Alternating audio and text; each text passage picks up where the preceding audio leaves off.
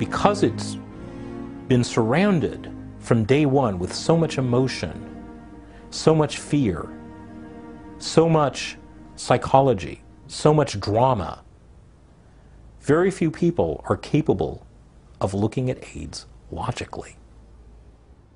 We can be exposed to HIV many times without being chronically infected.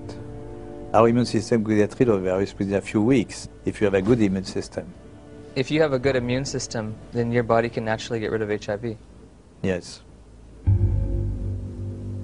If you take a poor African who's been infected and you build up their immune system, is it possible for them to also naturally get rid of it?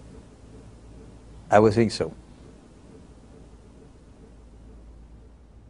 It's very easy to get people to think the right thing if you get the right on the tablet the first time.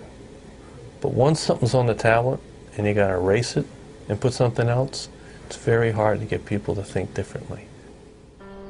The victims of HIV and the dedicated professionals combating it deserve our sympathy, compassion, and respect. However, at journey's end, I find myself perplexed, bewildered at times with an overall feeling of dismay and sadness.